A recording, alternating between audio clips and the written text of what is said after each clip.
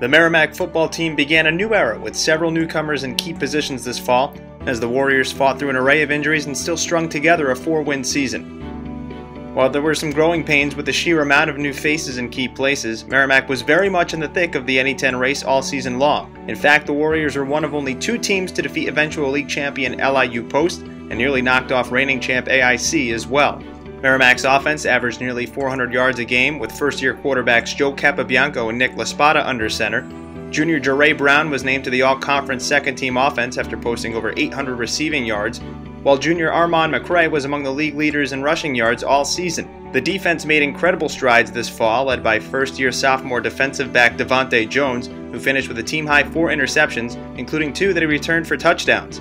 Freshman Terrell Huff was also a threat in the secondary, as he and Capobianco were named all-rookie selections by the conference. With another strong round of recruiting and a healthier squad, next year should surely see the Warriors bounce back and contend for the league crown yet again.